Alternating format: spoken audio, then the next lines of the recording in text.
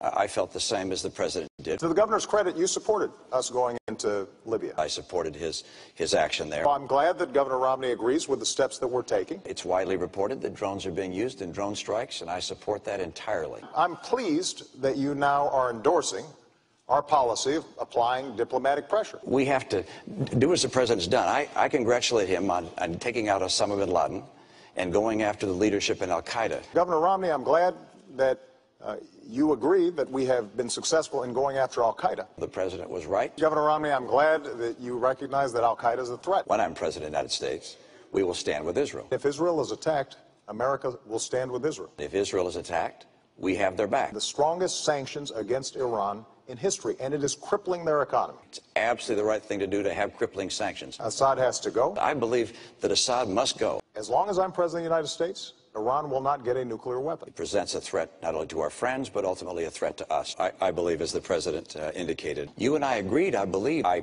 want to underscore the same point the president made. I couldn't agree more about going forward.